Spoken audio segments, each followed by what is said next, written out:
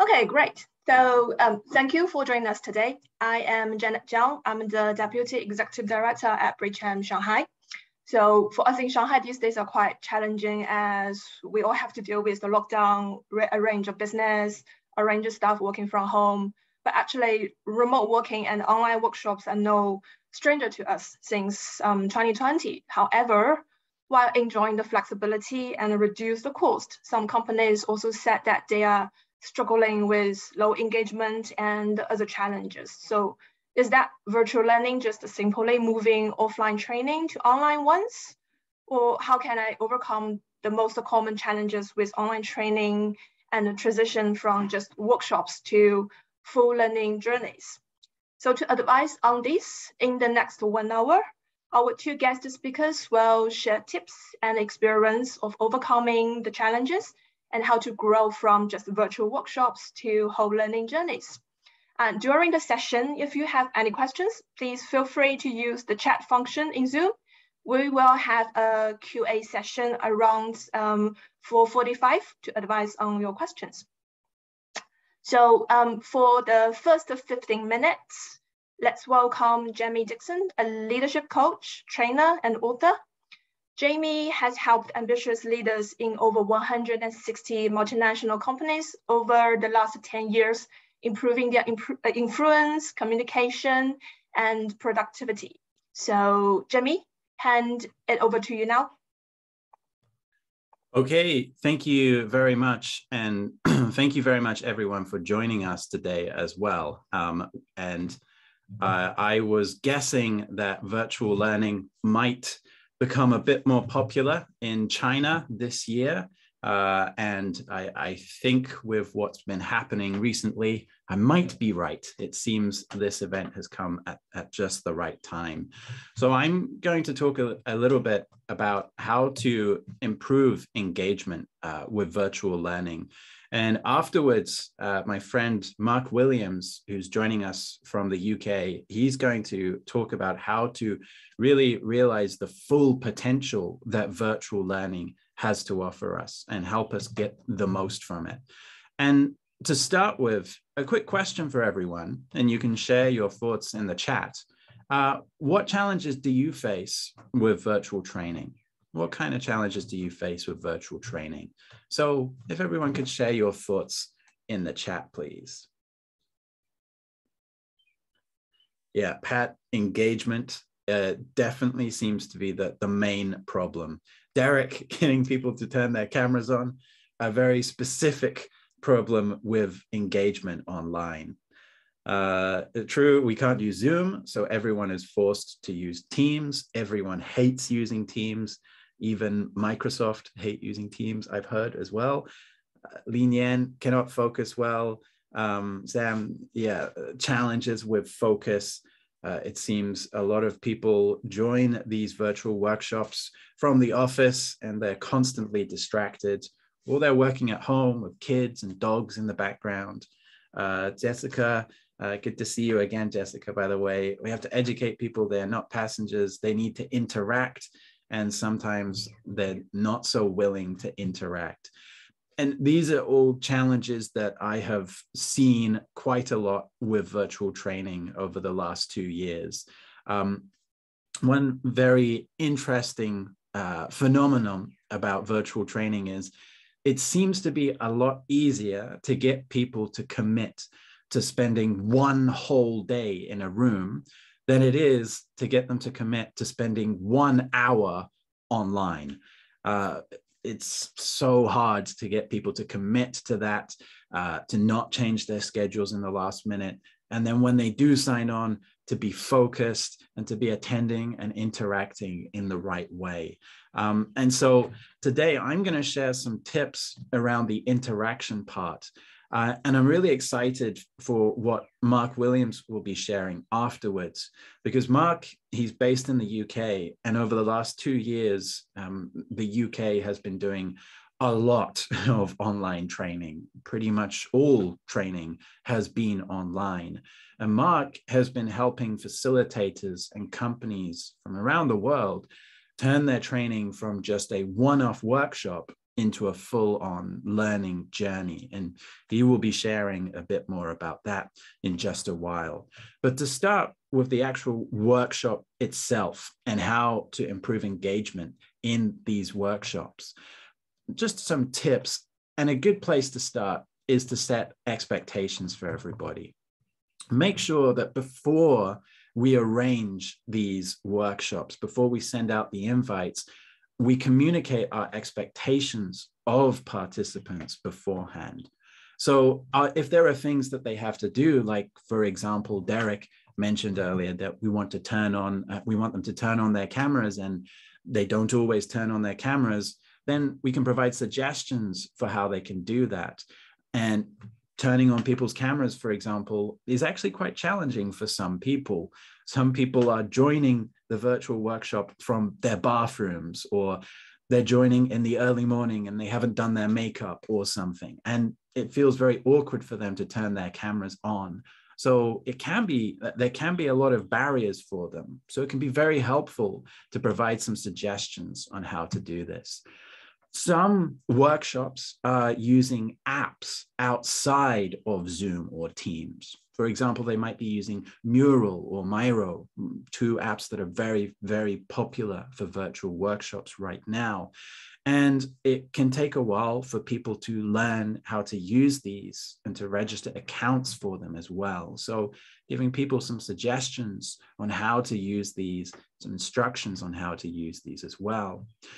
One thing that, in my opinion, from the clients I've worked with, they could improve upon is actually being more strict with the participants.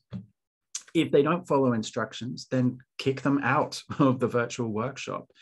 And I have actually done this in some virtual workshops before, and it's quite effective when people realize that if they don't participate in the right way, then they're going to get kicked out and it will make them look bad.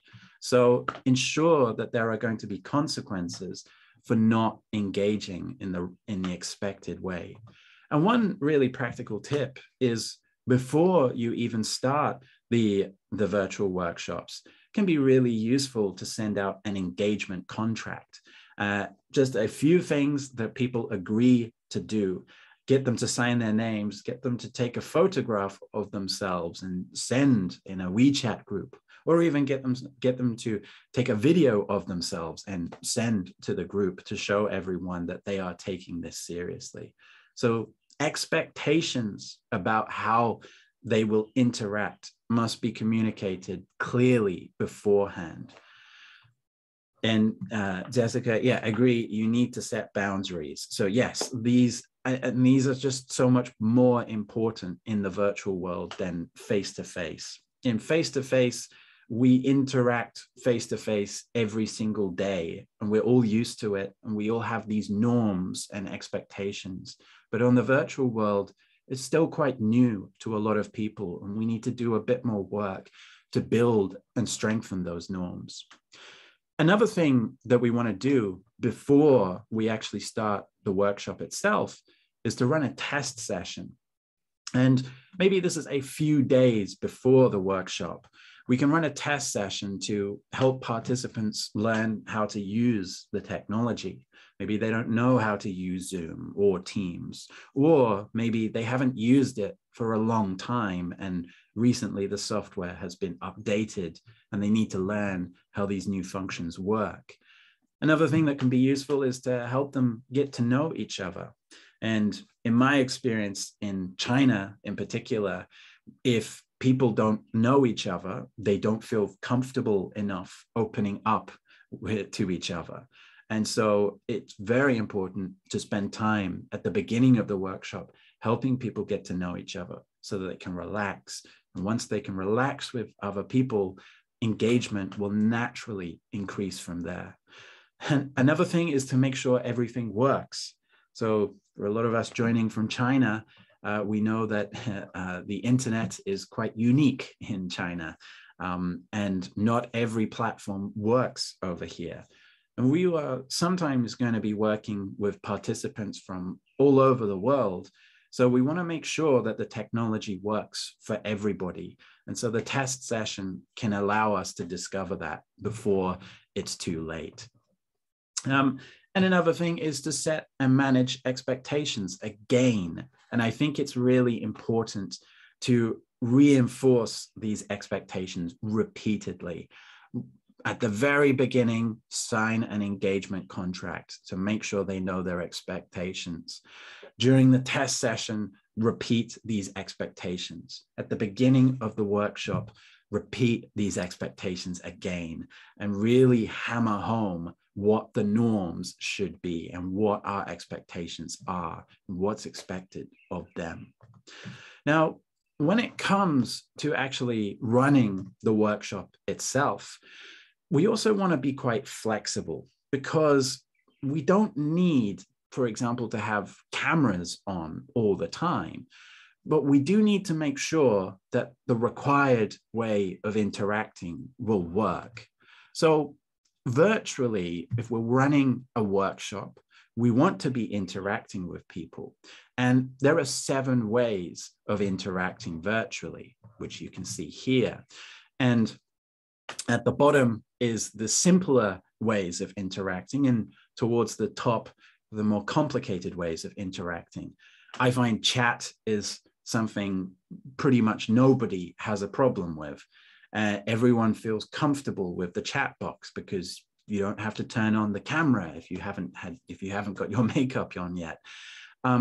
When we go up the different levels, for example, annotation. Not everybody understands how to use the annotation function. Not everyone can find it, and sometimes I can't even find it.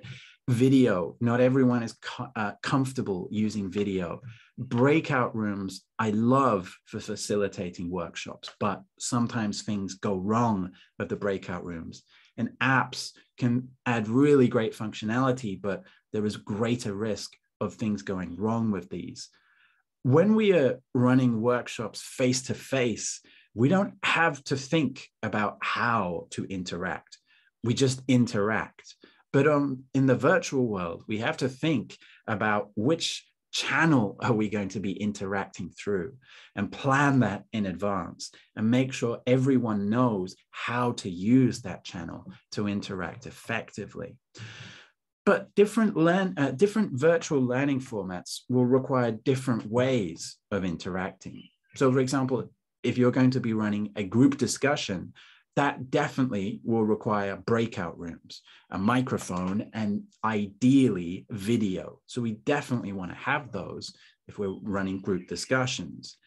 If instead it's just a lecture, at most we are going to be interacting through chat and maybe annotation. We don't need people to have their cameras on for a lecture.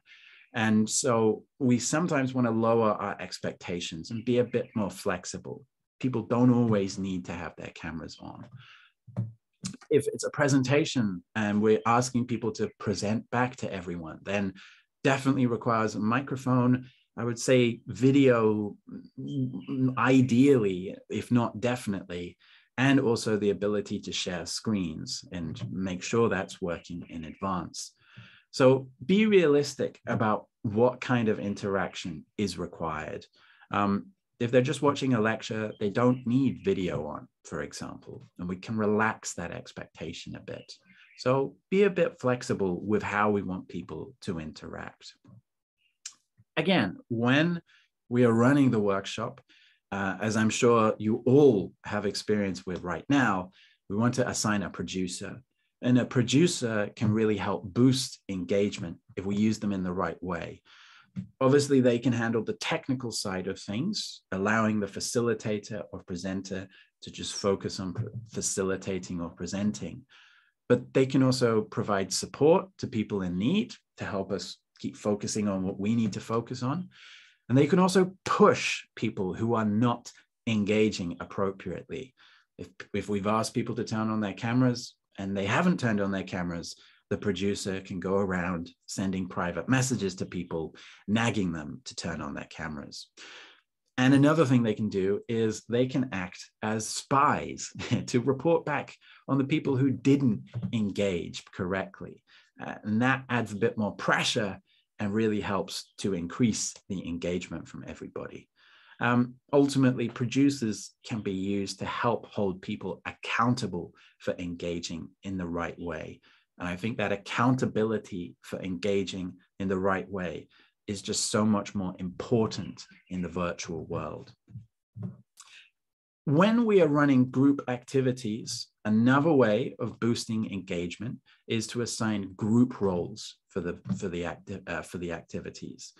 So give each person a role. For example, one person will be the facilitator to make sure that everyone is talking, the loud people are controlled and the quiet people are encouraged to speak out.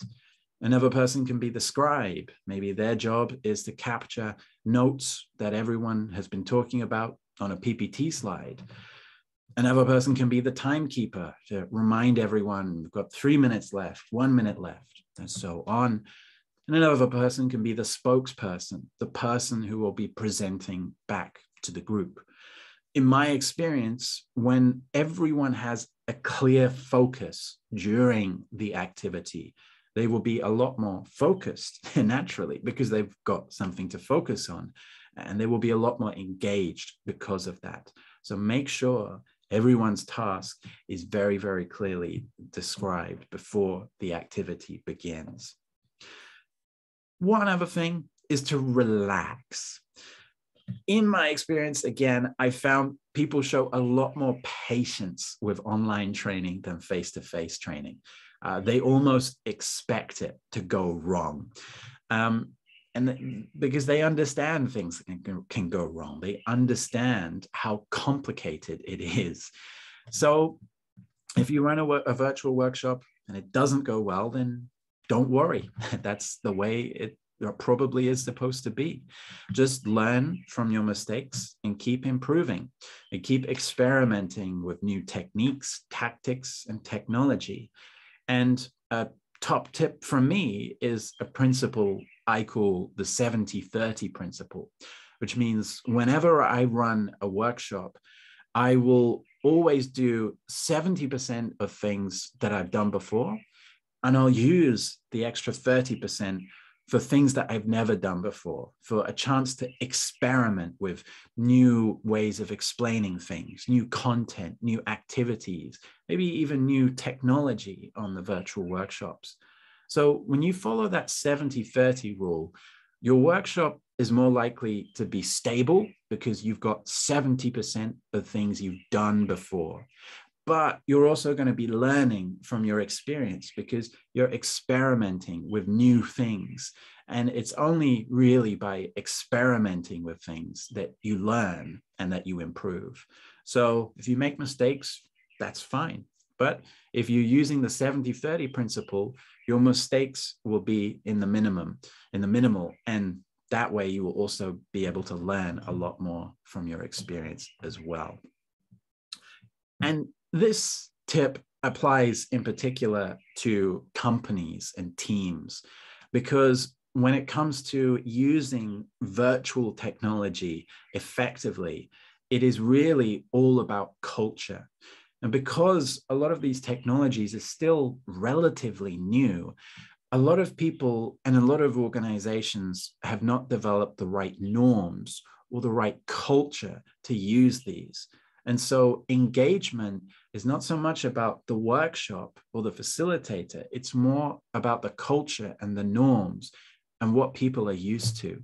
So if you're running a team or a company and you want people to engage better online, then some critical people who will really set the standard are internal trainers, because they're going to be the ones running the most training. And if they can get people used to doing training online in the right way, you will build the right norms.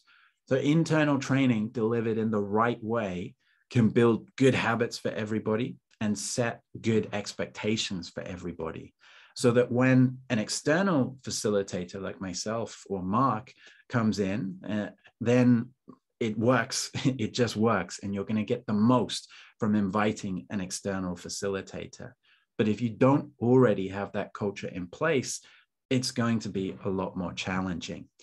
So a tip here is to start with the smaller, simpler trainings, things like onboarding or compliance trainings, anything that you can, things that might be 60 minutes long, 90 minutes long, move them online and start getting people used to doing things online. And invest in your internal trainers. If you can invest in their online facilitation skills, then they will help to raise the standard for everyone, develop those norms, build that culture, and ensure that your company will get the most from virtual learning. And talking about getting the most from virtual learning, running one workshop or one training session is what a lot of companies do. But there is so much more that you can get when you go beyond just one workshop or one training session. And what we want to do is transition from a one-off training to a whole learning journey. And that is what Mark is going to talk about in just a moment. And I see Derek has just shared a comment, exactly the issue I find, as the majority of virtual experiences are not run by experienced virtual experts. We have 2 years of new hires whose only normal is virtual. They have no concept of the normal the rest of us want to go back to. Additionally, no matter how good any trainer is at using virtual, the norm we all face is that the vast majority of virtual experiences expect them to be passive participants. Yes. And that was a problem I noticed at the beginning of the pandemic in China. We had a few months of lockdown. A lot of trainers panicked and went to doing things online with no experience and did a terrible job and put people off. And a lot of the clients I was speaking to a few months later didn't want to do online ever again because they'd had bad experiences. But if you can help people get used to having good experiences, you can get the most from virtual learning. And I actually think there's more potential from virtual learning than face-to-face learning. And Douglas mentions you deliver virtual workshops. What would you say is your percentage split between delivery of content instructions versus group activity interactions? Let's come back to that question towards the end, because we're going to have a Q&A towards the end. So I'm going to pass over to Mark now. For anyone who would like to keep in touch with me, these are my contact details. Douglas, I've got your question in the chat, so we'll come back to those towards the end. So I'll stop sharing now, and I'll introduce you to Mark, who is going to talk about how to turn your one-off trainings into full learning journeys. So over to you, Mark, in the UK. Thank you very much, Jamie. Thanks for that introduction and fabulous tips around moving the training into the virtual world, which we've interestingly all had to. Let me just share my screen. Okay.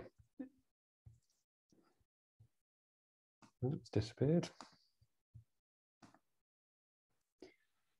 So Jamie's given us a really good introduction to all of his experience and tips around making the most of the virtual space as opposed to the in-person training that probably all of us were very used to and was very much our comfort zone 2 years ago, just over 2 years ago. What I'm going to now look at is just as relevant to what we were doing 2 years ago, but is even more relevant now with the need to deliver things virtually. And that's that final point that Jamie made, which was all about one workshop on its own does not work in terms of delivering significant behavioral change. So when I'm talking about learning journeys here, we're going to be talking about significant behavioral change, not simple little knowledge transfers that might need a short training session. So the first thing I'm going to ask everyone is a little bit like Jamie asked about the challenges of virtual, and maybe we can have some comments in the chat here, is what do you perceive a learning journey to be? And the reason I ask that question is that in this wonderful world of learning that we inhabit, there's lots of different titles and names and labels for everything we do. And I often find that people have very wildly different perceptions about what those titles mean. So do you want to put anything in the chat telling us what they perceive a learning journey to be? Anyone got any suggestions?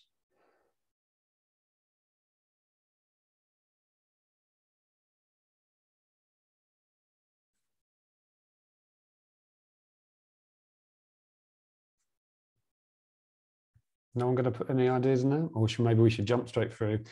Never ending. Absolutely fantastic. It's an experience to a new area. Fabulous. I'm going to use it. I love the never ending concept because essentially we are always learning, aren't we? And it never ends.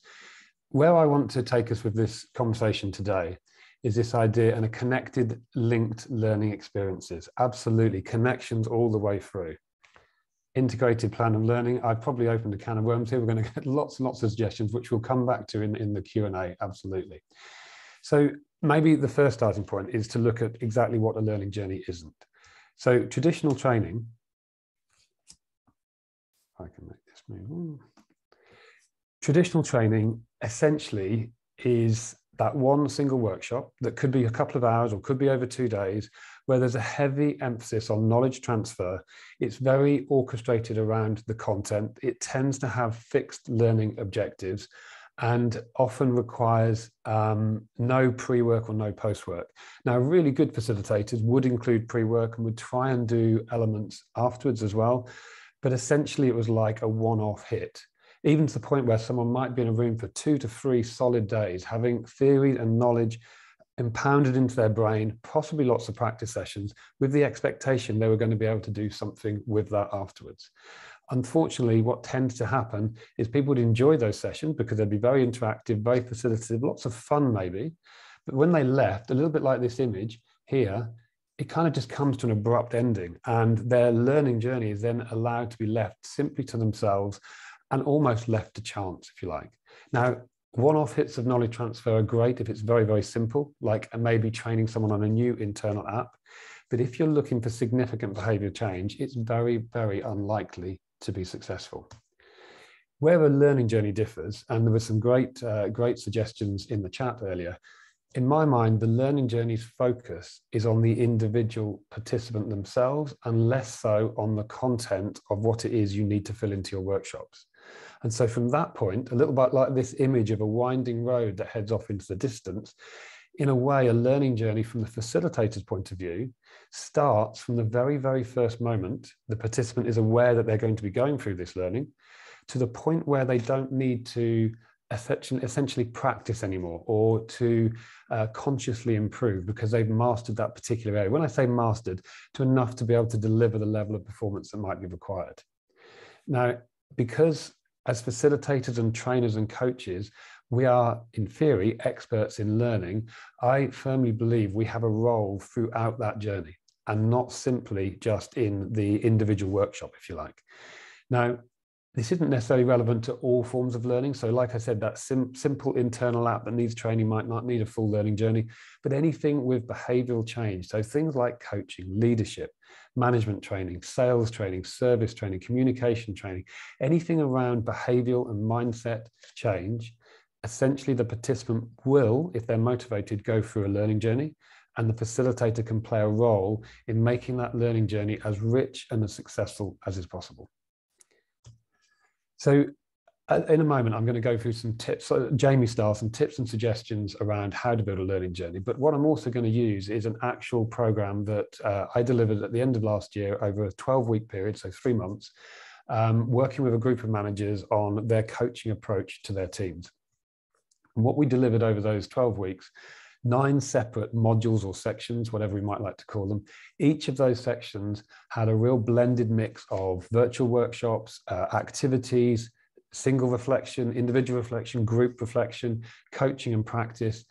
And essentially throughout the 12 weeks, they never had less than 3 or 4 nudges or interventions to be involved in every single week. Now, interestingly, with that same client, they had a proposal put in to work with that same group of managers on a 2-day workshop, packing everything into 2 solid days, run virtually as well. And we know that 2 solid days virtually isn't particularly appealing. And essentially, these images show the difference. We were involved on their journey all the way through those 12 weeks. This one would have ended fairly, fairly quickly. And I'm going to share with you, once I show you that program, the outcomes that came out with that group of people in this quarter that they're working through right now. Now, before we get into it, what I probably should address is the idea of a learning journey is not some brand new concept. It's not the latest shiny toy. It's essentially been around for as long as learning has been around, and individuals would go through that journey. But what tended to happen was only the motivated learners would go through that journey. The ones that had a real personalized commitment to that learning would go through that journey, and quite likely they would go through it on their own. And my perception of why that was is that traditional training for us as facilitators was a little bit of a comfort zone for us. We knew we were adding value when we were in the room with them because we were actively there, running our models, running our practice session, running the role plays, whatever we were doing. So we were adding value there. Because we weren't with the participants all the time, essentially we would step back and allow them to manage the rest of their learning journey. And for those that were less motivated, unfortunately, that didn't happen. Then, of course, 2 years ago, just over 2 years ago, we all got hit with this pandemic. And although it's affected just about every industry, for learning, it essentially brought it to an end, didn't it? We couldn't run face-to-face sessions. Certainly where we were hit with a lockdown straight away, all face-to-face learning ended. And until we realized that we could use technology, it wasn't going to happen. We'd have to postpone the training.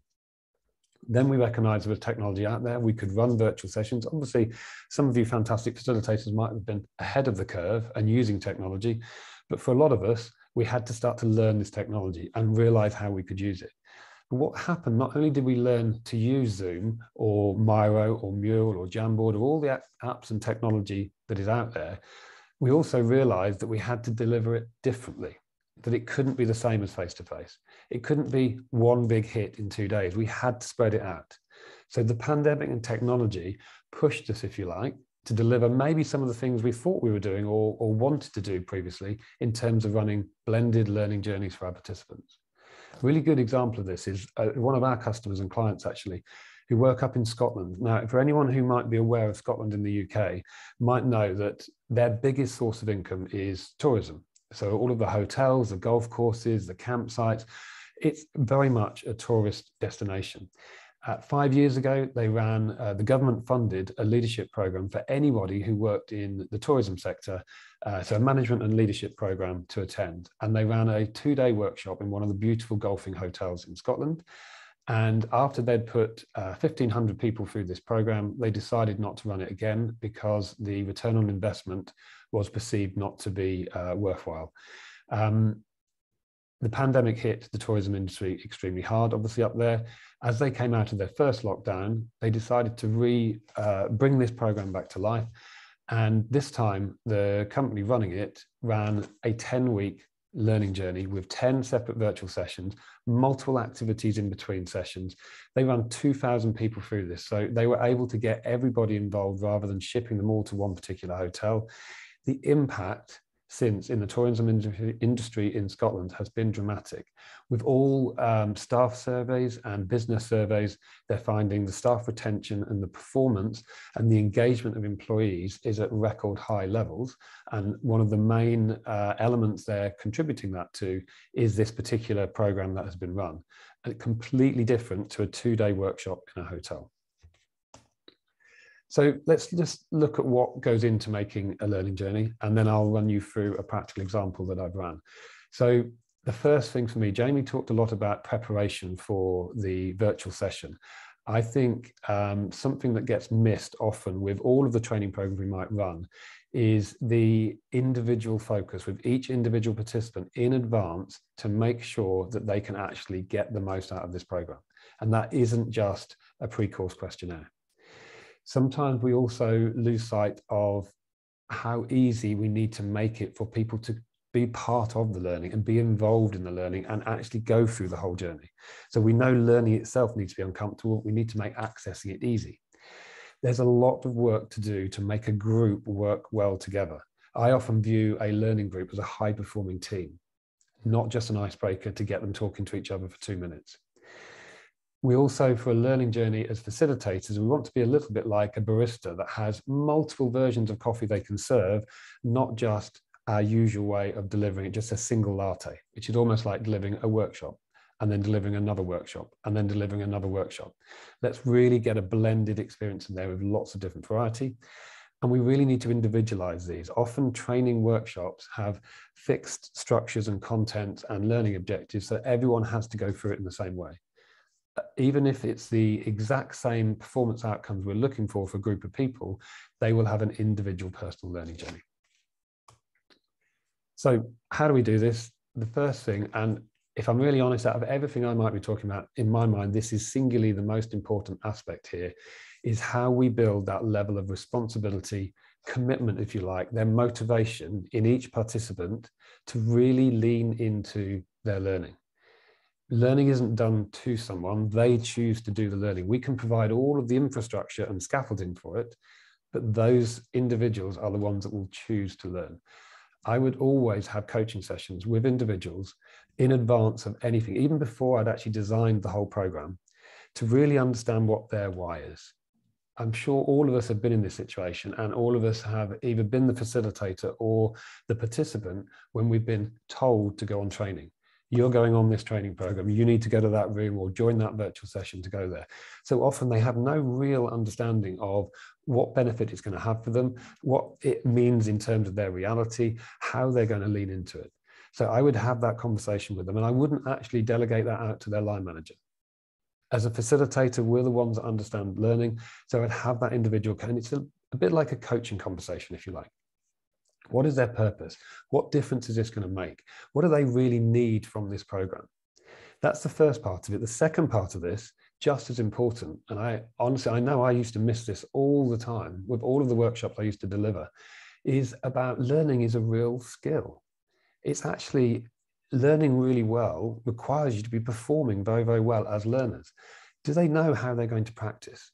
Have they thought about how they're going to practice? How are they going to get feedback from that practice? How do they reflect? Do they actually reflect? Where are they going to record that? How are they going to use that information? And also, how are they going to be a really useful cog in that group and contribute to the challenge and feedback and knowledge generation that's going to be required? I don't think that can be done in the first 5 minutes of your first workshop. That has to all be done in advance, and all of the information that comes out of those conversations feeds into the design of the program. Secondly, let's make this as easy as possible for them to participate and get the most out of everything that we might do in terms of the nudges and the activities and the virtual sessions that we run. Jamie's already covered some of this. Get them familiar with the tech before the live session starts. If you're going to use a Jamboard or a mural, get them using it in advance so they're familiar with it. If you're using Zoom or Teams, get them using that first off. Don't leave any of those gremlins or discomfort to get in the way of the actual live sessions. A lot of content can be created in a learning journey, and I don't mean the PowerPoint slides or the handouts that you create. I think the things that they generate, so the feedback from their practice sessions, the ideas that come up on the whiteboards or the flip charts, the reflective logs, have somewhere where they can easily curate and share that, so that it's not lost on a random email. Encourage communication throughout the journey, not just whilst they're with you on a virtual session. Having a single communication space can really help this. Being away from social media can really help that as well. Accountability buddies and practice groups. Now, really integral parts of a learning journey. I remember running workshops where I would get to the end of the day, and in the last 2 minutes, when everyone's packing their bags up and leaving the room and mentally checked out, I'd be shouting out, "Don't forget to practice. Maybe you two get together, and why don't you three form an accountability group?"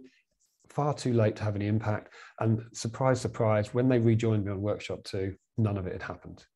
Organize that stuff in advance. Individual and group learning logs. Reflection plays a powerful part in someone's learning journey. Make it easy for them to record their reflections. Have this all set up in advance. We often view reflection as an individual process. The group reflection is really, really powerful as well. On this coaching program that I ran recently, we used a simple Jamboard as a group learning log throughout the 12 weeks. We had a different page for each week, and everyone stored their group reflections on there. One of the most powerful bits of content that was created entirely through the 12 weeks. This sense of high-performing team is really, really integral to me. I'm sure we'll all recognize that people learn far more from each other than they will from us as a facilitator. And they're going to be possibly working with each other throughout the learning journey.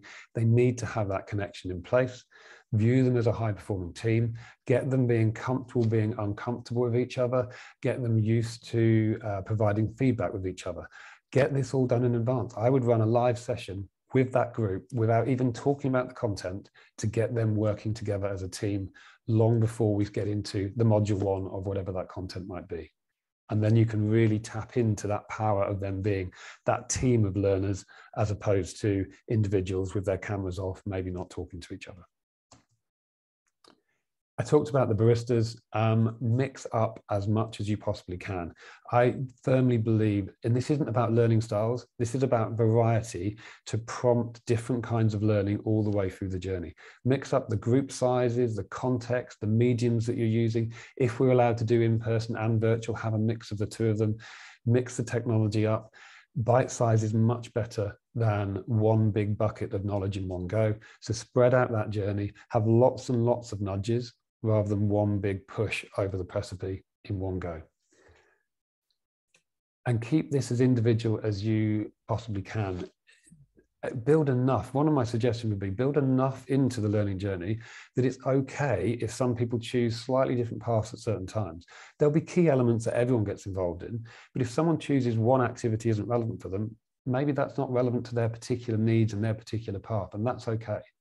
So try and create as individualized journey as you can. Plan in as much coaching as possible. Get that individual being as responsible for their progress as rather than you being responsible for running a series of workshops. Now, I'm going to quickly run you, we're going to share these slides afterwards, so I won't go through every single element that we ran, but this case study that I'm going to share with you is, as I mentioned, running a coaching approach to managing teams. It was a global travel organization. There was 12 managers I was working with. They were spread across the UK, some were in the US, some home working, some office based. So there was no way we could get them together in one room anyway. The business was rapidly scaling. They actually survived all of the lockdowns as a travel firm and currently are thriving. But they absolutely needed to scale quickly, and they needed their teams to be high performing without that day-to-day reliance on their managers. Previously, their managers were quite traditional, did a lot of telling, instructing, answering questions, and they needed to shift that approach. So the program we put together had 9 different sections, like I said. Each of these sections was not just a one-off workshop.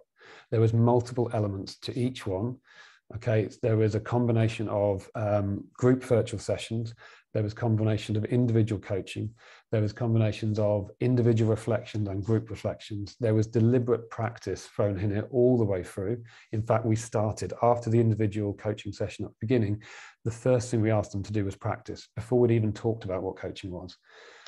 There was cohort activities. There was self-directed research. And there was elements that they had to take responsibility for themselves and book onto. At the beginning, they were a little bit nervous about this, had not gone through something like this. By the time we got to the 3rd or the 4th module, they were absolutely flying. They were producing videos of themselves with their reflective diaries each week. They were recording their walking practice coaching sessions and sharing that with each other so that everyone could learn from each other's processes. By the end, I was giving them responsibility for running sessions on individual elements of coaching that they were thriving in. So we really handed over as we went through. Now, conscious of time, so I'm going to flick through these slides, but these will be available for you afterwards as we're going to share with them. And it just tracks through an example of how we built that program through with all of the different elements that are relevant in a learning journey. So just to recap, individual coaching sessions at the beginning, work hard on their motivation to learn, their responsibility and their commitment. Now, Jamie made a point about kicking people off a virtual session if they weren't committed, if you like. I'd like to almost go back a stage before and not get someone starting their learning journey until they are absolutely willing to take responsibility for it. It's not a passive process, and we don't want passengers on that learning journey.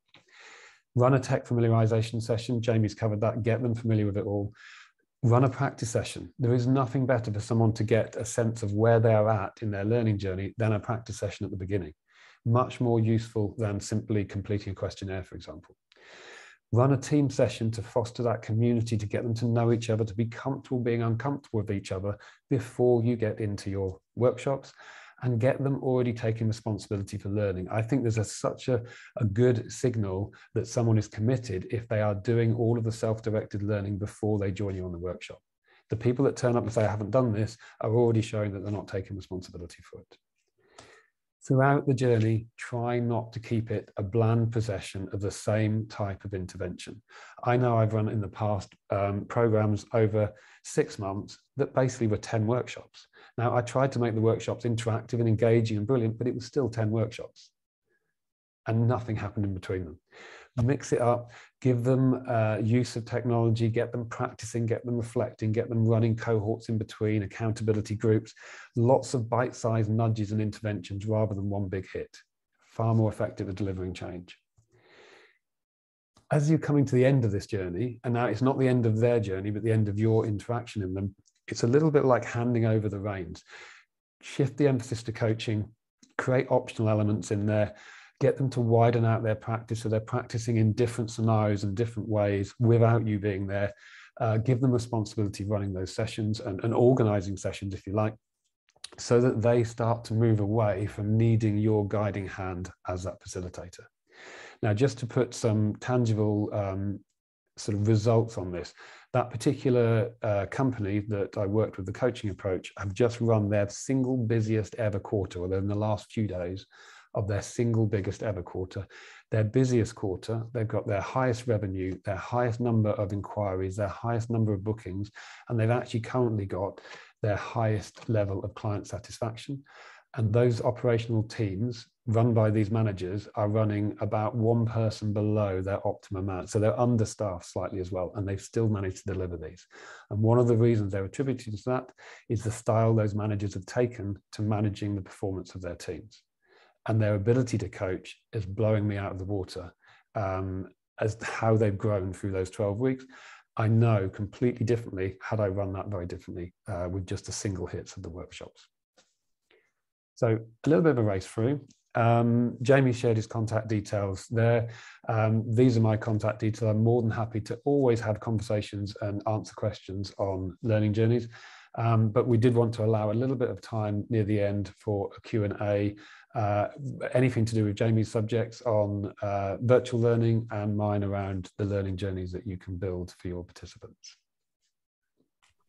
Okay, great. Many thanks for Jamie and Mark for your insight sharing. And I think small moves can make real change. So concerning of timing, so shall we actually start with Douglas' questions first? Is that okay? So I will just read that out. So Douglas asked, when you deliver virtual workshops, what would you say is a percentage split between deliver content, instruction versus group activities and interactions?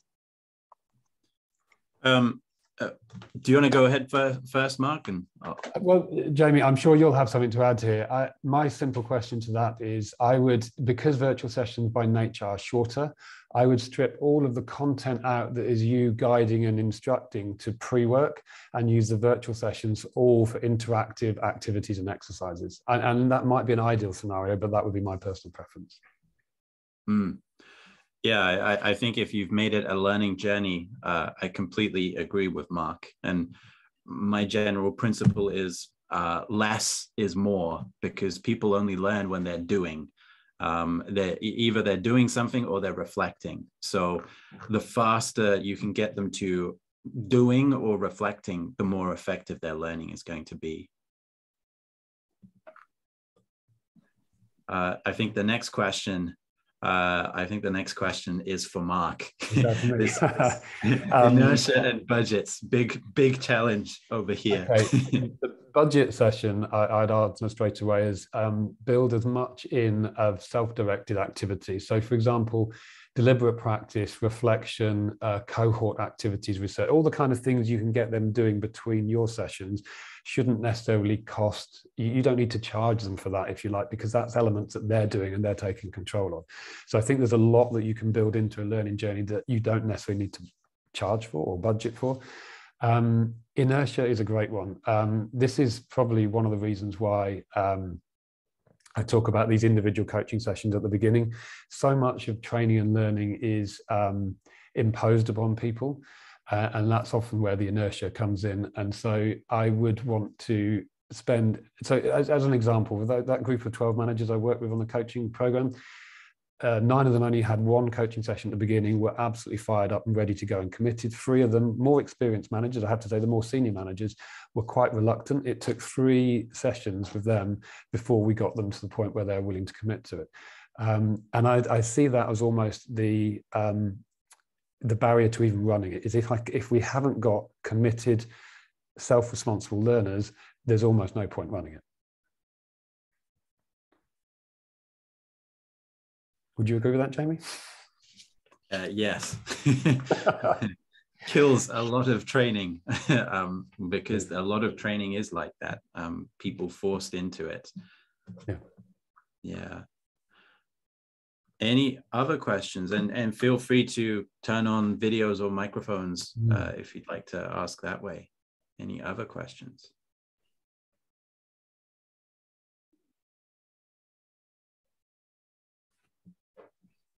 You can see Derek's video. Well, I didn't want to dominate, but I'll add in.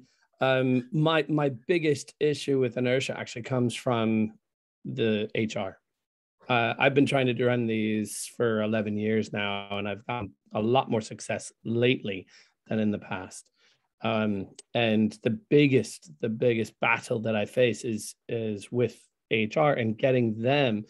There's a tremendous amount of logistical hurdles that have to be overcome in order to do them. Even before you get to the commitment from the learners, it's getting over all those, logistical hurdles. And that I find is the biggest difficulty for me. And I think I think that happens around the world in so many organizations. Often training is seen as a sort of a tick box approach, that let's just do some training and do it this way and deliver it. And I have to be honest, and I know I was like this, and a lot of internal L&D teams I come across are stuck in this passive mode of having just to take instruction from the business as to what. And I really want to encourage everyone to push back. I often use the analogy of going to the marketing department and saying, we want you to produce this amazing new Netflix style advert that's going to go out around the world and double our sales, and you've got 50p and a mobile phone to record it with. They're going to say no, and they're going to push back, and they're going to say, look, we're the marketing team, trust us on how you need to run this. In some ways, and this is a really easy answer for me because I don't have to do this on a day-to-day basis, but we have to, as L&D, we have to really push hard back and say, the point of you having us here is we're the experts in learning. We can showcase to you how that's going to deliver, rather than just send people on a holiday of a one-off workshop, which we know isn't going to happen. I mean, isn't going to deliver the results that we need. But I totally appreciate that's easier said than done at times. Actually, a question for me to Mark. In my experience, I'm finding bigger companies tend to be more bureaucratic, and there tends to be a lot more problems with L&D. And it's the medium-sized and smaller companies where there's a lot more flexibility. Do you find the same? I do, probably because it depends what you mean by smaller companies, but I think of some of the clients I've worked with that are probably between 10 and 50 employees. You're often dealing directly with the company owner or someone extremely important in the growth of that business. With the bigger businesses, it's obviously there's so many different layers that are in there. And I think the one thing that seems to be missing, I can't even think of a single example in 20 years I've been involved corporately in learning of an exec board that has a learning professional on that board. And so that's often the barrier. So the people that understand learning are not the ultimate decision makers, and the size of the business, then it just, like you said, becomes a bureaucratic mess. Interestingly, I don't know if this is only in the UK, but there's a sort of growing area of thought around the idea that what learning needs most in most big organizations is good marketing, and being able to position learning in the right way so that people engage and understand what it can deliver for them, and that learning itself doesn't market itself very well within big organizations. Now, that's a very generic comment, but it probably sings very true of a lot of the clients and organizations I've worked with over the years. I think that also builds on something you shared earlier about how some people actually don't know how to learn. They actually need help with how to learn. And I find a lot of people are like that. And that combined with marketing for learning, I think a lot of people could benefit from learning how to learn better. I mean, let me give you a very tangible example of that. You know, how many times, for those of you that have run training programs, run workshops, run sessions with people, how many times when you've got to workshop 2, have you had to spend the first couple of hours recovering what you did in workshop 1 to remind people of what it was? Because they haven't done anything between, because they don't know how to apply stuff, how to reflect, how to practice. Yeah, it's a really good point. People don't necessarily know or aren't consciously aware of the way they best learn or the things they need to do to learn really well, which is why I would start any learning journey with that as the starting point almost. Yeah. Any other questions or comments or thoughts from anyone? Feel free to share in the chat or voice out.